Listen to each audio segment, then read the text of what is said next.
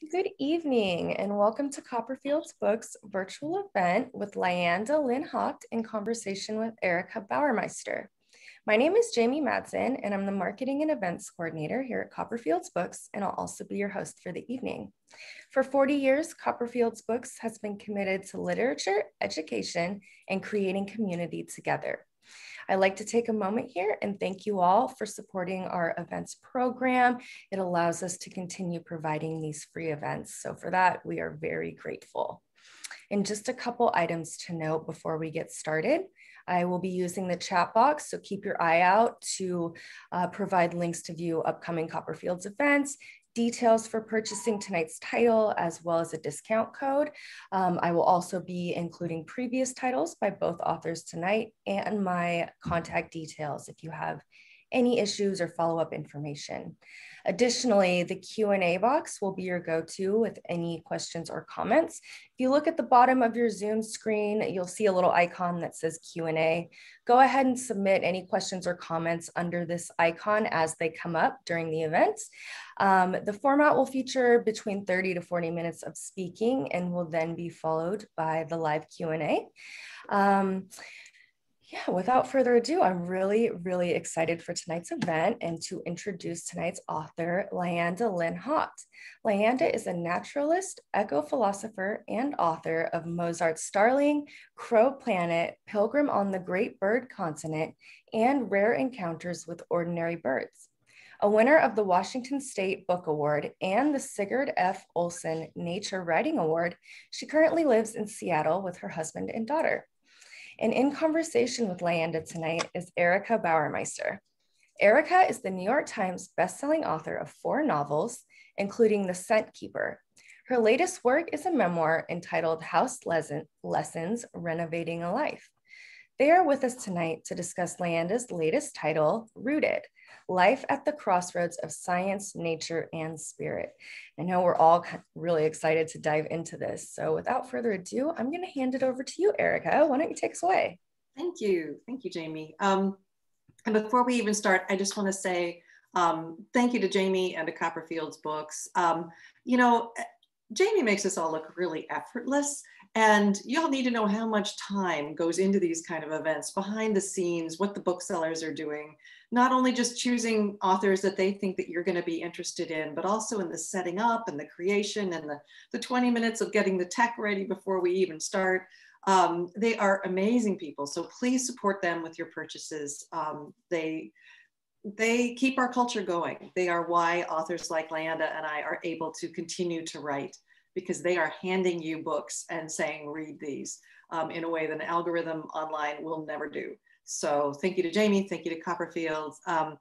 I am so excited to be here tonight because I have been reading Lyanda's books for years.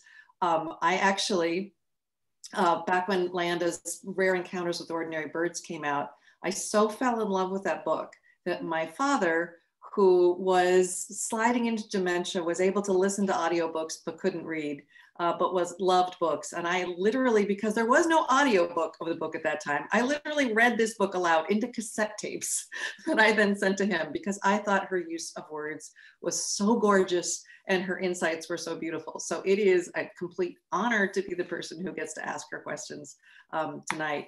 What I'd like to do before I start asking questions is just pitch it to Lyanda, let her introduce herself a little more and give you a little bit of a reading, because that's what we're here for, is this book. And then I've got plenty of questions to ask her afterwards. So Lyanda, go ahead. Thank you, Erica. Thank you for that beautiful introduction. I'd forgotten the detail about the cassette tapes. How wonderful. Very sweet story. Thank you. Thank you, Copperfield's Books, for having us here tonight. Ditto, echo everything that Erica said. And Jamie, thank you for setting it up. And thank you all for being here. I know that it's a beautiful evening out and I appreciate your hopping in to chat with us. So my new book is Rooted. I want to show you the cover because I love it. The cover art and the interior art is by a young UK artist named Helen Nicholson. She lives in Brighton, which if you're a Jane Austen fan will make you jealous as it makes me. And I'll show you a couple of her images as we talk tonight. They wander like little enchantments through the pages, and I just couldn't be more fortunate in sharing this project with an illustrator. So I started writing this book couple of years ago, more than a couple of years ago, you know how it goes with book writing, takes root for a while before it comes to fruition. But it was at a time where I was talking to my editor, and we were discussing the state of ecological and political crisis, unprecedented crisis on all of the fronts we could think of. And that was before the pandemic. That was before the pandemic. We can think about that and all of the civil unrest, essential conversations that have happened through this time. And so the question for all of us then, and sort of remains, that I hear echoed in conversations over and over, is all of this is happening, and I focus on the ecological in this book, but all of the questions are interrelated, as we know. People say, in light of all this, what do we do? What do we do? How do we live? And it's a question that brings us a lot of overwhelm and even paralysis, because the options are so great. And the answer is not pat. There is no one answer that is suitable for everyone. And yet I wanted to take on this question. And so what I offer in this book is not a single answer that of how do I live that can work for individuals, but a sort of an offering of way markers and guideposts for exploring that question for ourselves, to make that question make sense in terms of our relationship with nature. So I discuss things like how we walk upon the earth, how we use language to speak of the natural world and other than human beings, how we relate to trees and animals, how we create in service of the natural world and one another, how we eventually apprentice ourselves to that question of life and death and life again in the great spiral of being. So I offer these themes as guideposts for us, all of us seeking our way together. And so with that in mind, I'm going to read from the first chapter called Pilgrim on the Wolf Path. That is not what it's called. It is called Listen, the Wild Summons of the Wolf Path. Write it, then forget it. And I want to share the illustration that starts this chapter by Helen. I feel like library story time here where you show the illustration, but I love this kind of wandering, following this beautiful wild creature into the woodland. So this is for the moment when all of us sort of face that question and tilt our ear toward the idea of how to enter the consideration of how to live in this time. And it starts with the story of Little Red and Little Red Riding Hood, actually. And the predator in the traditional tellings and the Jungian analysis of that tale sort of placed the wolf in the role of predator, like capital P predator, that thing which lures all of us at some point away from our highest path and truest self. From this perspective, we learn to avoid this wolf as part of our maturation. But my reading of the tale is different. When the wolf lures Red off the trail, he sets her a task, something to occupy her time so that he can pad over to the grandmother's house and eat her up. The task is picking wildflowers. Now, instead of just a boring tin of muffins for her grandmother, Red will show up with a basket full of wild beauty that she gathered herself from the forest, treasures not found on the well-traveled path. She will find her own way through the woods. And when she arrives, yes, she will be eaten by the wolf as her grandmother was before her. But it turns out that they are both perfectly well. They are swallowed whole by the wild and emerge exhilarated. They place the flowers on the table and feast with an exquisite new hunger. I am positive that at the end of the tale, when Red promises her wise elder grandmother that from now on she will stay on the path, it is with a wink and a nudge between them. The grandmother has known for some time, and Red is just learning. Who wants an everyday path, paved and void of danger, when we can have beasts and shadows and secret flowers and unexpected visits from the feral wolf of our imaginations? A little change of pace in the next section here. The ritual of entrance into most monastic orders is kept largely secret from the public. But a Benedictine monk friend told me about one of the most powerful moments in his own profession of vows. Benedictines pledge to an outwardly paradoxical life of simultaneous conversion and stability, a constant evolution of mind and spirit within the rootedness of a particular community. When asked a series of questions about the uncompromising spiritual commitment he was vowing to make, my friend's ancient traditional response was one that offered no space for irony or hesitation. The word is Latin, from the monastic ritual dating back to the 16th century. Ad sum, I am here. Sorry, I'm gonna skipping around a touch there. The ad sum of monastic profession is not the be here now of pop mindfulness practice. In this context, it indicates a radical openness to an entire life of psychological wilderness, one of few comforts and constant uncertainty, the life in a form that we all live.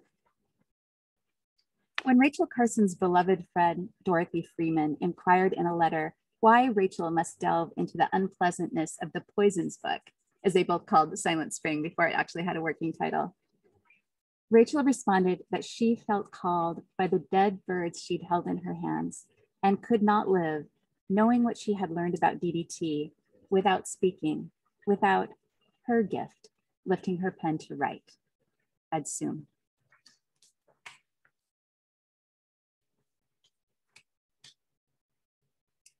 Who among us has not heard it?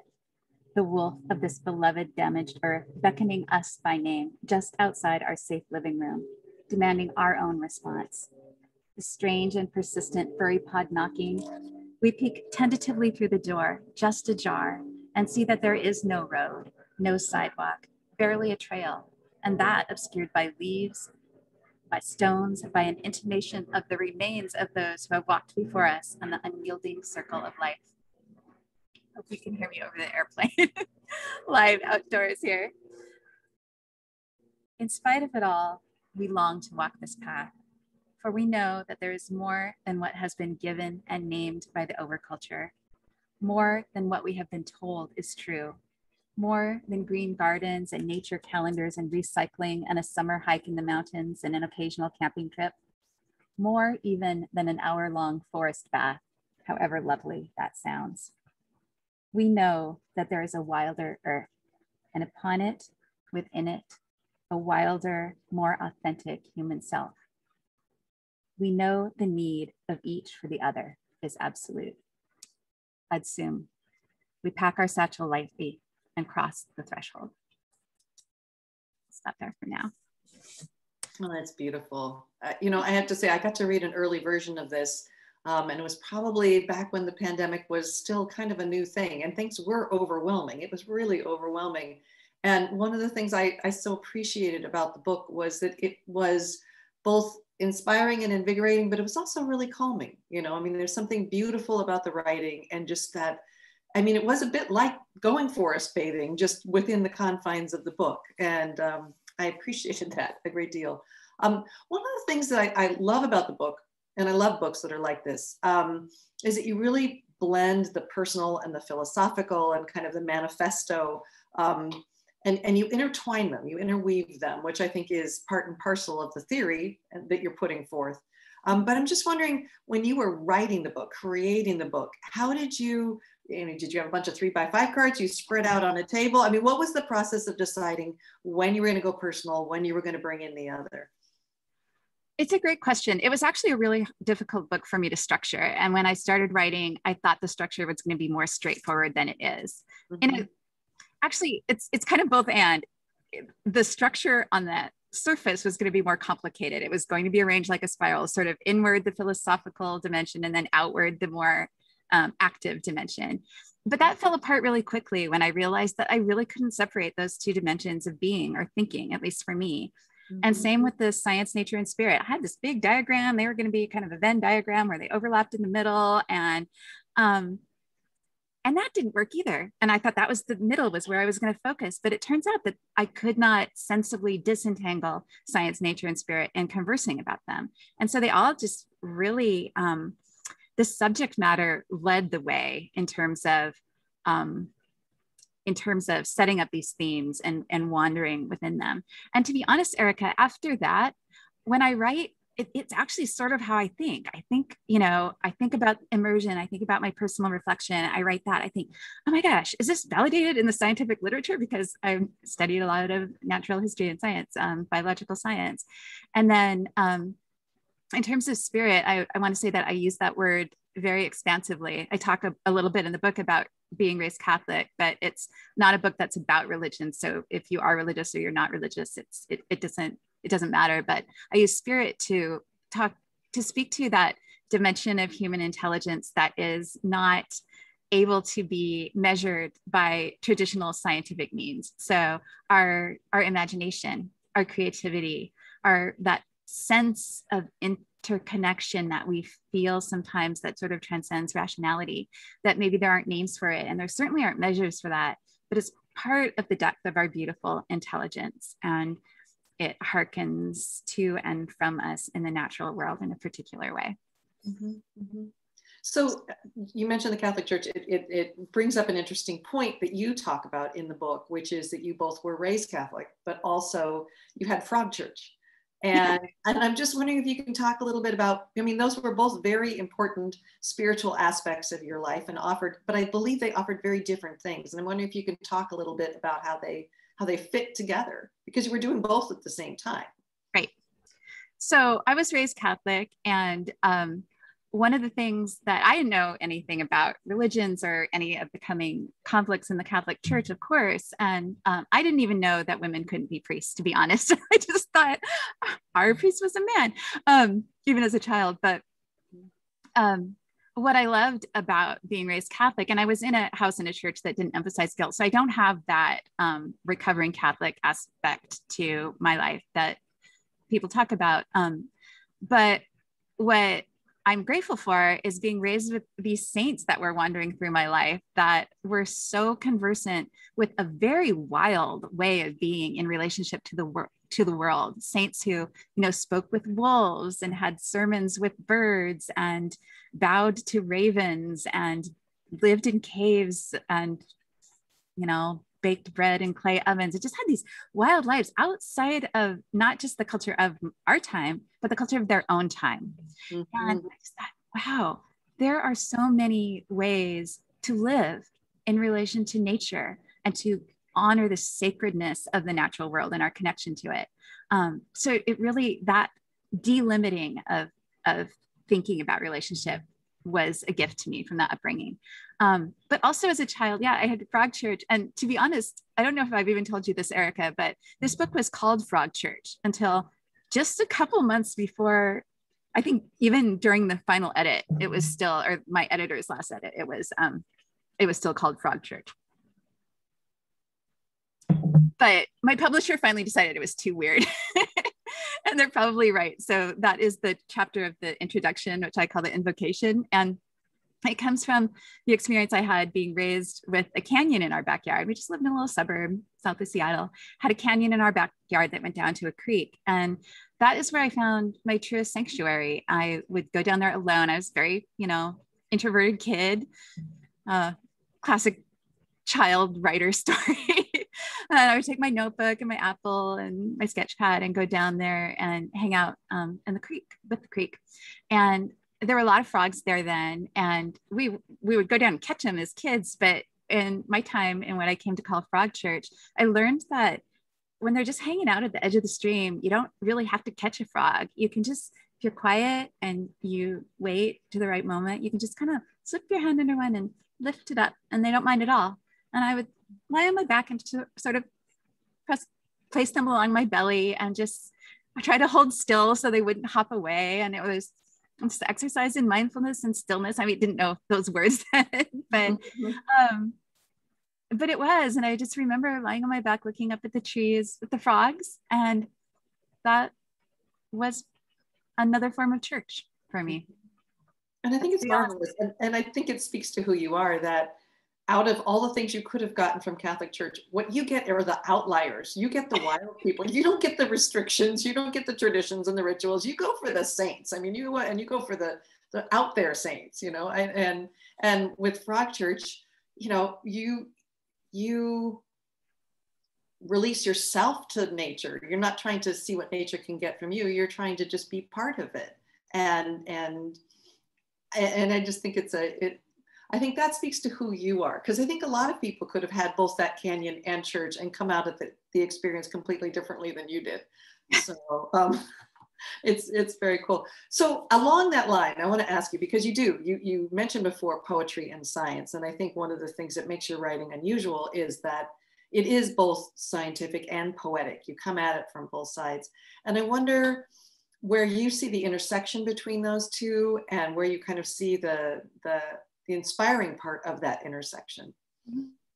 Well, obviously science is really important right now. It's giving us guidance. We know that from the pandemic more than ever. We know it from climate crisis. We know it going forward, setting conservation parameters. You know, we live in a place where the southern resident killer whales, the orcas, are thin and their numbers are dwindling and our hearts are broken. And we need science to support our efforts to bring to our legislators.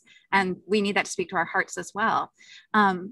I see a lot in nature writing. I see a lot of people criticizing the objectivity of science. And there is a sense in which science, being limited by quantification and lexiconic language, does sort of sever things sometimes. But, and there is bad science and terrible scientists probably. But I will say, just as there's bad writing. But I will say that if you meet a biological scientist steeped in their project and work, they can be some of the people most steeped in wonder that you have ever met, and may or may not be able to write well about it. And so I think that a lot of times it's a great overlap for people that can bring this beautiful science that speaks to more and more is speaking to a deep interconnection and consciousness within the natural world. The new work on trees and fungus is just, incredible, blowing our minds open. And there's so much poetry there, but we do need people who can bring those stories to the world in language that touches hearts and invites participation. So that's a beginning to. Yeah, no. And along those lines, you play with words a lot and you bring in new concepts. And one of them for me was the idea of kin and kith. Kith was a new concept for me. I wonder if you can talk just a little bit about what's the difference between kin and kith. Oh, okay. So you hadn't heard that that phrase, kith and kin? I'd heard kith and kin, but it was like, okay, yeah. Sometimes I flipped it around and I thought, I don't know what kith actually means. And so I wish someone, and you explained it so beautifully, and I think it's an important concept. So if you can do it again here. So no one does. I didn't either. We use that phrase kith and kin and we sort of conflate them. And even in England, where that phrase originated, people do the same thing. And I learned this in the beautiful work of Jay Griffiths. She wrote a book called A Country Called Childhood. It was actually called Kith in England, but in America, they renamed it because we couldn't even be trusted to understand the word, nor know that the word kith existed at all. So she talks about this, that the reason the phrase actually has two words is because they have two different meanings. So kin is our relatives, the people that we traditionally think of as kin, our near family, maybe our dearest friends, who we say are like family, our kin. Kith is a relationship based on knowledge of a place. So kith is, as Jay Griffith said, your 1 square mile. So if I walk outside my door, it's knowing, or just even here on my porch, it's knowing the difference between the two female Anna's hummingbirds that are coming to my feeder.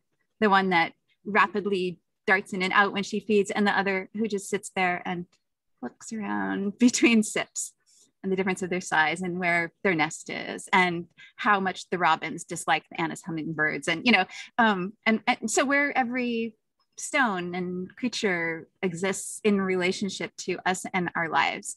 And so it's a place and relationship-based knowledge. And I love that. It's something that we're losing now. And so I like to bring up the idea of kithship, which is sometimes kinship is really popular right now among people that are thinking about ecological philosophy and how we're kin with all of other beings. I think that kithship opens it up to an even deeper discussion of the way we walk in relationship to living and sort of what we traditionally think of as a non-living substrate. I know I'm sort of being a little bit incoherent, but I hope that gives you the gist of the subject. I think I'm just going to say traditionally, I say traditionally non-living because I think anyone who studies soil or rivers or oceans where we can't locate a central nervous system, and so don't think of them traditionally as living, we do think of them as living systems or even beings sometimes. Yeah. Well, and I think that was one thing that after I read your book, I became completely annoying with a lot of people because they would be talking about, I don't know, an animal or something. And I'd say, well, it was my father-in-law. We were having this conversation and I said, just because you don't know how that animal thinks doesn't mean that animal isn't thinking. That's a short change on our part not to be able to comprehend it.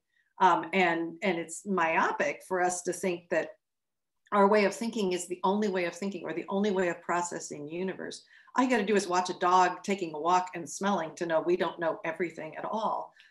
So, I mean, it was just so great to be reading that part of the book and to explore that concept more because I think it's fascinating and I think it's important. Along that line, there's this idea of reciprocity that you talk about, and you have this quote: "If we walk in the woods, we must feed the mosquitoes." And I'm just curious, can you talk a little bit about how you might bring that concept into someone's everyday life? I mean, if you ascribe to that philosophy, what does it mean you got to be ready for? Right.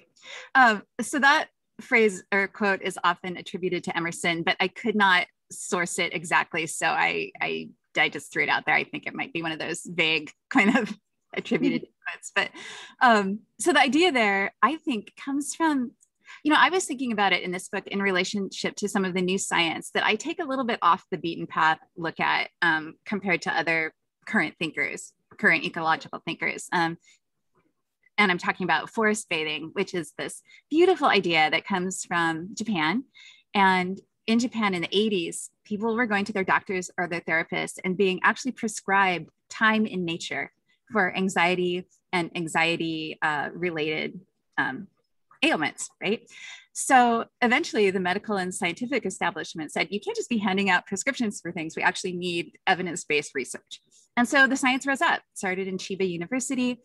And now there's just rafts and boatloads of this evidence that shows us how when we spend time in nature for even 15 minutes, the hemoglobin in our prefrontal cortex that is related to emotional balance and imagination becomes balanced, our blood pressure drops, our heart rate stabilizes, our parasympathetic nervous system, the part that makes us calm, is activated and rebalanced. So all on and on, all of these things. And so what has happened is that as in the United States, we've sort of making that into a little bit of a business and an industry, and it does invite people into the woods. And I want to honor that aspect of it. But I want to be really careful about using that science to go, all right, if I just need to walk in the woods for 15 minutes to get the benefits, what will nature do for me? What's the list of things that I can get from nature? And when we do that, we are commodifying nature again, making it into a resource, kind of pill, kind of day spa, kind of therapist.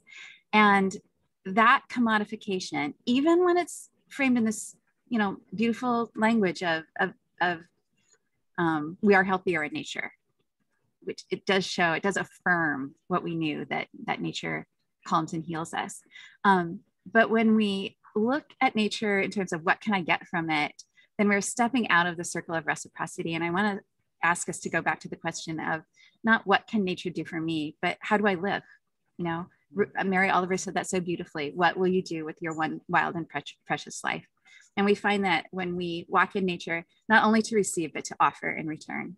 And we can do that in really simple ways, just by walking peacefully with attention and witness and mindfulness. I'm not saying that has to be some big grand thing, but just walking with that, not what can I get, but what's the circle? Mm-hmm. What can I learn? If nothing else, what can I learn? Yeah. So can I break and have you read one more part? You were talking about calm and anxiety, and I know that there's a part that you were going to read about the calm and the anxiety of creation. If you can read a little bit more, that would be great. So I chose this earlier, and I try to read something different in these virtual talks, since people can watch you in different places. And I chose this earlier, and when I peeked at it again just now before we began, I thought, oh, this is kind of darker than I thought it was. But I've been talking to some friends, and even as we are emerging from this past period of time, people are still really struggling with a lot of the changes going on and feeling kind of panicky still, hearing a lot of panicky feelings. And so this is my offering for all of us together. If you picture me serenely writing this book with a pencil in hand and a rustic notebook in my lap while basking in dappled sun beneath, like, oh, is your sun, you're not quite as dappled as you were when we began, Erica. I was dappled. Beneath a leafy, old moss and fern covered maple, you would be, much of the time, mostly correct. I always prefer to write outdoors in the path of my subject matter, and I contrive all kinds of ways to make this happen, even when the weather is not summery. But the serene part, anyone who knows me would laugh out loud. Sometimes, sure, I sit there calm and sweet among the trees in classic nature writer pose, face upturned to the voices of birds like Keats under his plum, twirling my whittle-pointed pencil.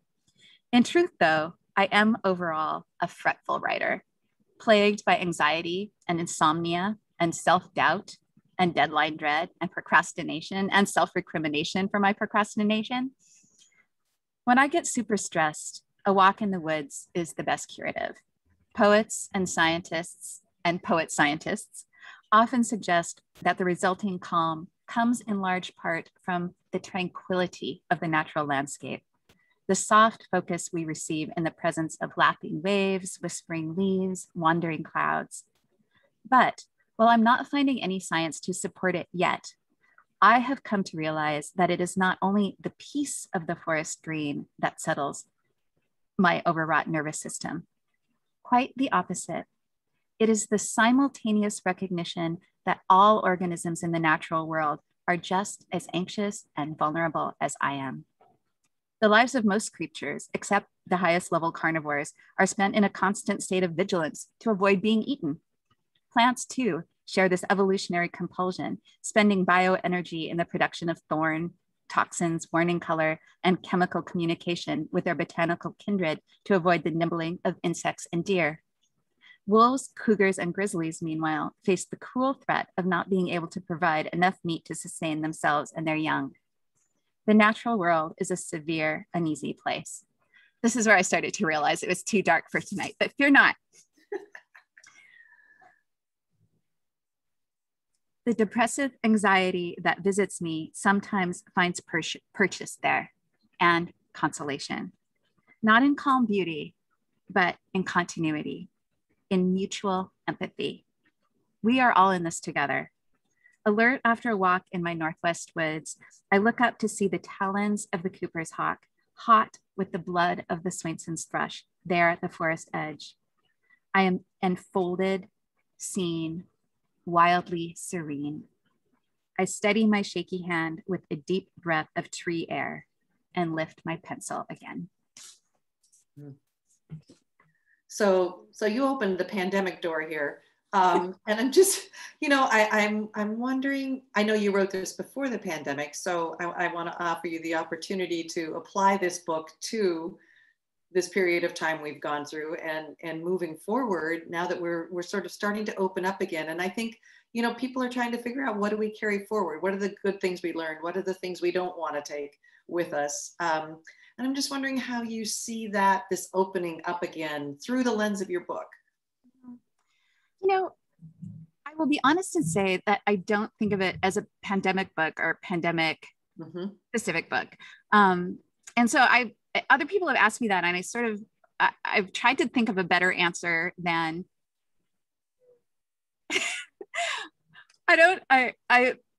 what I think is that what the pandemic did offer us was a chance to loosen our attachment to a particular kind of schedule. One that made us see possibility in our daily lives that we didn't before, possibility that stands outside our sense of what is given. I've used that word overculture before. We had this whole idea of what a 9-to-5 workday would look like, and it did not include pajamas, and now it does. and it did not include time out back in your backyard playing with your dog, and now it does. And so I think there's that invitation to sort of loosen our sense of how we can be in the world. But I will say this, that I sincerely hope that it doesn't lead to an idea that a world where this is how we do books from now on. Although I think there's beautiful things about this, I think that I hope it, and so grateful for this platform and nights like this, but I miss hugging people and signing books. And I hope we don't just kind of go, oh, well, this was easier and no one has to leave their homes anymore. I hope that while loosening certain constrictions, it invites us to remember how profound and important our connection is to one another. Yeah, and I also think, I mean, I'm out here in a much smaller town, and we could see and hear the difference those first couple months when traffic just stopped and air travel stopped, and the things you could hear, the things you could see, the change you could see in the water. I mean, I could see it from our house and it's a half a mile away. You know, I mean, it just, that to me, you know, completely convinced me of the interconnectivity. I mean, I love all the parts about the trees and the fungus and all of that. That's harder to see. This you could see, you know, and was like, yep, we have that effect. And I hope that through books like yours, which will continue to remind us, because I think it's going to be really easy to fall back into old ways of being. And even though your book is not a pandemic book, I think it's a good post-pandemic reminder that we need to remember these things, that we can't just go back to the way we were before because the planet can't handle it. We simply can't. I want to make sure we're leaving time for questions. So people feel free to add things into the chat at this point and we will pick up your questions. I have a couple more for you while we're waiting. So can you talk just a little bit about night walking? We have a tradition in our family of going for what we call dark walks. And we take the teenagers out and scare the bejesus out of them and make them walk around in the woods with us. We since found out that they're cougars, and so maybe we don't do it quite so much. But the things you learn about that, and I love that section of the book where you talk about being young and learning how to night walk. And if you can talk about that a little bit, that would be great. Yeah, and one of the things I try to do in this book is break down dualities. And one of the big dualities we have in our culture is that dark is bad and light is good. And people that are doing good in the world are light bearers. And I mean, we see this in our hymns and our metaphors all the time that, you know, bring the light. Oh, in our political punditry, that we're living in a dark time. And I set myself a challenge, Erica, when I wrote this book. I thought I'm going to write it without using that metaphor, without using dark as a metaphor for bad or the difficult. And it was super hard. I had to pick up my pencil and cross out, you know, I plopped that word in just over and over again in that context. And it actually really surprised me because life depends on darkness, right? 90% of life on Earth takes place in absolute darkness, places beneath the soil and so deep in the waters of the seas that light literally cannot penetrate. And yet it's that life that our life depends on. You know, the decomposition, the upwelling of the oceans is the life that gives life to our topside world, our world in the part light, half daylight. So not to get too philosophical about that. That's fascinating. When I was young, I thought I realized that I didn't have that good of night vision. And I saw that others were just more comfortable walking around in the dark than I was. And so I was living in Minnesota at this little environmental learning center where I was working. And there was this 3-mile trail around the lake. And I thought, I'm going to start walking around that every night in the dark. We didn't have, you know, we didn't have cell phones. I didn't bring a flashlight. I did tell friends where I was going, and it was Minnesota. It was flat. But I just wore moccasins so I could sort of feel the earth, and went out into the night every night. And I tell a story of someone I met along the path, and I'll see if I can show that picture because it's one of my favorites. But it taught me for myself that the question wasn't, how do I get better at seeing in the dark? But how do I just not worry about whether or not I can see in the dark? How do I just be in the darkness and let that be fruitful? So I did have an encounter. You'll have to read the book to see how that goes. But I love Helen's kind of feathery moose. Mm-hmm. Mm-hmm. But I love that idea of Joan Halifax, the Buddhist teacher, American Buddhist teacher, she titled a book, The Fruitful Darkness. And I love that phrase, how we can be unsettled and yet still at home in these places where in the dark are the ways that we find our way, that mark our way are invisible to us. And so we have to find other way markers. And we do. Yeah. Again, it's that same thing of thinking, just because we can't see, there are plenty of animals that can see in the dark, but just because we can't see, then it's bad, right? And it's like, no, it's just that your eyes are different, Yes. So following right along in here, Keith Creighton, I hope I'm saying that right, has a question. What's your view about hiking? Are we walking into the living room of bears and wild cats? Should we coexist in the deep forests and hills, or just stay away? As a living strategy, I believe in urban density in general. Although, as Erica knows, I long to live in a more rural place. I'm going to be joining her in Port Townsend if I can convince my husband. But as far as hiking goes, I think that challenging ourselves to be at home in the wilderness is a really good invitation for our minds, a really good invitation for our brains, our bodies, to use physical and mental exertion in combination really heightens all of our senses and awareness of what other than human beings are facing in the world. And so I think we have to use common sense about the presence of potential. Yes, there are cougars in the woods. They don't want to see us or eat us. There was a tragedy in our state a few years back, but so rare and such a terribly uncommon tragic happening. The last cougar death in Washington State was 100 years prior. So that's how rare it is compared to getting in our cars. And we need to know the common sense precautions to take if we meet a cougar or a bear, brown or black, what to do when you get a tick, if you live in tick country, what plants to avoid. So using common sense when we go deeper into the wilderness is just a matter of common sense. But I do think that I do believe in pressing our edges when we are able to do it. Yeah. I still remember we were going to hike the West Coast Trail on Vancouver Island, and you have to talk to a naturalist before you go out because it's a pretty, we'll just call it rustic. It's remote. And I remember her saying there is a 10% chance that you will see a cougar or a bear, and there is a 90% chance that cougar or bear will see you. And I thought that was a great way to understand that you're out there and that you're probably being seen far more than you're seeing anything. And then again, you need to know how to act. You need to know how to be. Okay, another question from Andrea Baker. Since early childhood, I've experienced and benefited from a very strong connection to trees. I consider them beings of tremendous importance. For the past 20 years, I've lived in a semi-rural forested area in Northern California with a lot of coastal redwoods. Originally from the South, where there were lots of big weather events like tornadoes, nothing has gotten to me like the drought this area has been under. I've witnessed the changes ongoing and worsening. My feelings about this go far beyond climate change anxiety. I'm watching a dear close friend, this whole fragile ecosystem being threatened and dying. I'm not sure how to ask my question. How do we transform the conversation to recognize how nature is us?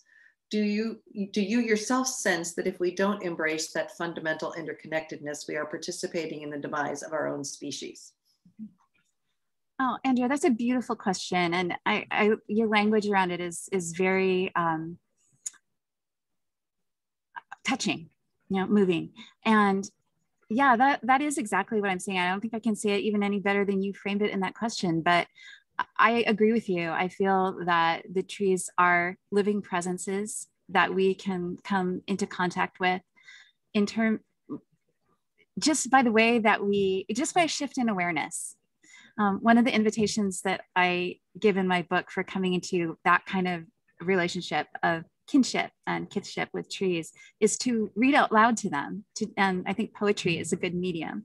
So it doesn't mean that we're anthropomorphizing the tree. We don't necessarily expect the tree to understand our human language, but it brings us into that idea of, what would I choose for this tree in this moment? And it brings us into this kind of language that might be more appropriate than our everyday language for being with trees. It's just one thing I kind of throw out there for fun, but also for beauty. And I think when we read to trees, it seems, I will honestly tell you that it sounds weirder than it actually feels once you get going.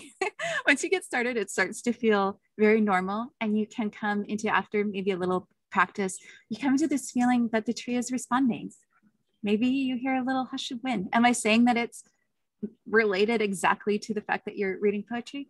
No, but I'm saying that you're engaging in this invitation into interconnection of the knowledge that you, as Vietnamese Zen master and poet Thich Nhat Hanh says, interbeing.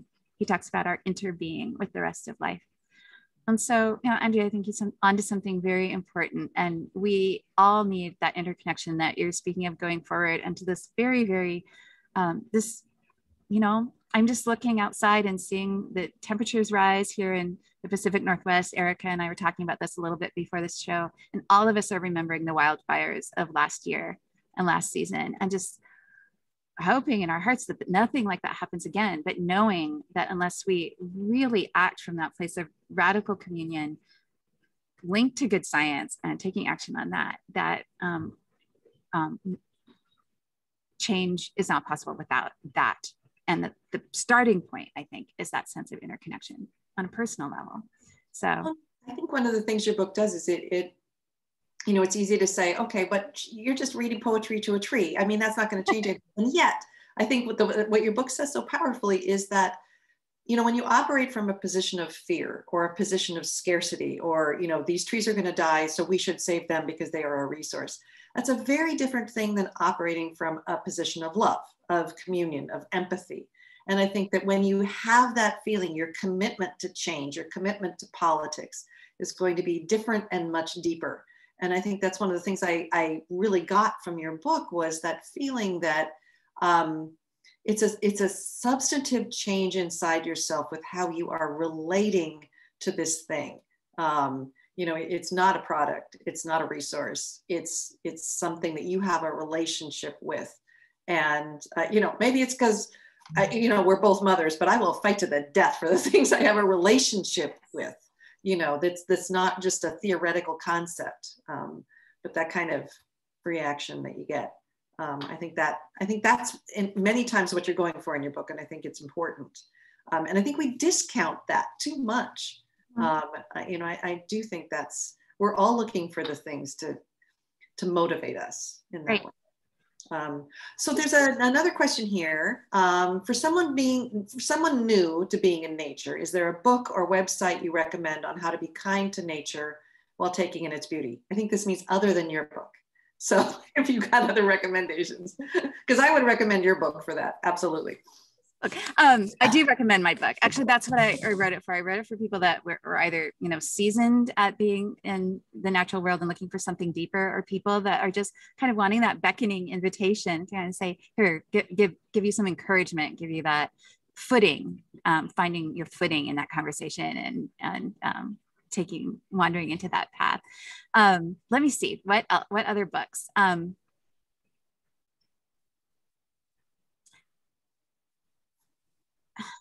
Gosh, my brain is just being flooded with too many, actually. Choose one. I will choose the book The Edge of the Sea by Rachel Carson. Mm-hmm. She wrote it before Silent Spring, and very few people know of this book anymore. And what I love about it is that it's just sort of, she as a scientist and naturalist takes your hand and goes deeply into all the beings of the East Coast seashore. And I just find it so calming, because it looks at every individual organism, and she describes it with such calm and such precision and such empathy that it just makes you feel that, all right, we can come to understand rather more than just, looking at this sea and thinking, oh, it's just pretty. We can come to understand knowledge that we think we can come to know the names of the birds and the plants and the organisms, things that we think are left to other people or people that are super nerdy or into birds or natural history.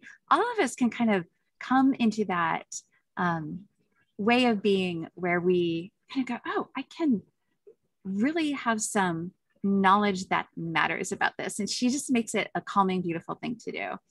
And I think that what you said, Erica, about that kind of thing not seeming small in comparison to what we think of as traditional activism, you know, getting out with the megaphone and marching in the legislators and writing letters, which is all very, very important. But I think, as you say, that our individual connection is a form of activism in that it is what drives our passion and our activism. And so all of these little steps where we build love and communion and empathy really are we cannot separate them from more hardcore political activism. They are absolutely intertwined. Okay. We have just like 2 minutes left. So I want to do like a little speed thing with you. Because I think, you know, so much of what you're writing about is really paying attention and being a part of the environment with your body, you know, like mind and body. So what I want to know is, I'm just going to go through your senses, so watch out. I just want to know, like, when you're out in nature, what's your favorite smell? My favorite smell? Cedar wood. I actually like to stick my nose right into the bark of the cedar tree and inhale deeply. Okay, how is that different from like a pine tree or a sequoia or a... Well, you'll have to find that out by sniffing yourself, but I mean, smells like you. If this was a wine, how would we describe it? For me, it's very, it mirrors its color. It's sort of a deep red, sharp color that is more fragrant. No, it's differently fragrant. I think that when you see it, you're walking on decomposed cedar trees when you hike in the Pacific Northwest. So the soil is often red beneath your feet. And I think there's something that invites that connection of earthiness. So I smell the cedar and I feel the earth beneath my feet. Oh, that's gorgeous. In a true way. I love how you just got to riff off that. Okay. What's your favorite sight? You know, I love looking at the Salish Sea when we live over, I just walk 50 yards up a hill and I can see the Salish Sea, and I love it when the sun is going down and the water's still. It's just a magical moment of the day, and it makes me feel, because we live, as my friend Linda Mapes just brought out the new book, Orca, Shared Home, Shared Waters, about the southern resident orca here. I think about the days that they appear in those waters and we see them, and I see them whether or not they're there or not. When I look at it, that still water, it makes me feel that connection. That's one of the reasons I love that site. Yeah, yeah. All right, how about sound? Favorite sound out in nature? Swainson's thrush. Okay, you got to go with, this needs explanation. Okay, the Swainson's thrush is a migrant from Central America and Mexico. It's a little bird that's brown, kind of fawn colored, spotted, and we will see them walking on the forest floor, which is, they're kind of close to the earth bird. And the Swainson's thrush has this most magical sound, and I will not try to imitate it, but I'm gonna only sort of try to imitate it.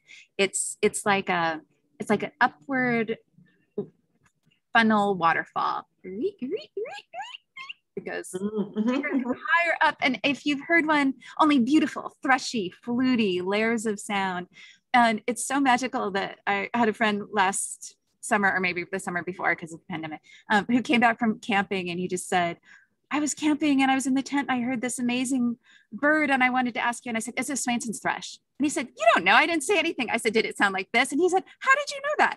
I said, because most people don't mention a bird song or remember it, but that one is so touching. And it's also ethereal and kind of ventriloquial. So in the misty morning of the Pacific Northwest forest, it sounds like it could be coming from anywhere or all around us at once. It's a beautiful song.